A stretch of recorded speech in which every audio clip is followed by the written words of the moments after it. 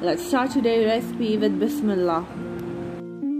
First cut the vegetable like this, then let it get boiled with some chopped onion, and yes, with ginger and garlic cube, having chopped green chilies within, adding good amount of water. Okay, add some salt and pinch of water.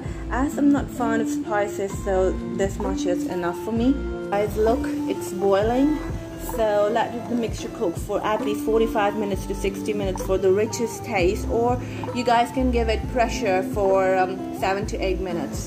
That is enough. So, it's done. Let's see. Wow, the color has changed.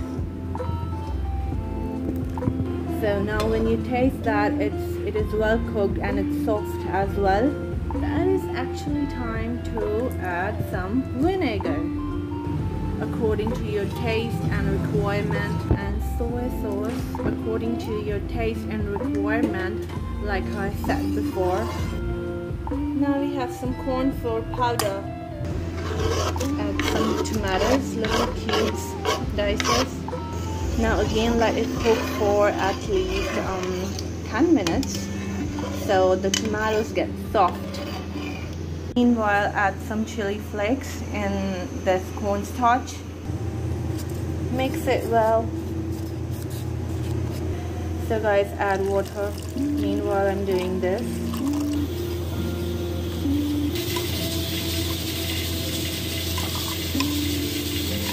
Tomatoes are of course very well cooked.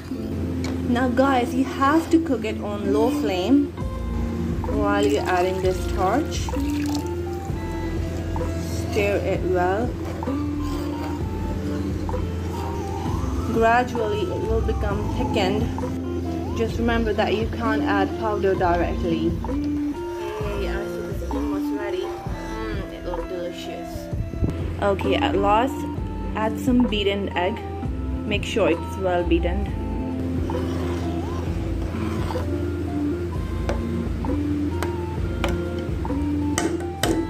Okay, steam it for some seconds. Cover the soup. Okay, now our light, dyed, delicious soup is almost ready. Serve or guide it with curry leaves, oregano leaves, or whatever coriander leaves you have. You go. I hope guys you definitely love the light delicious soup. Goodbye, fi aman Allah.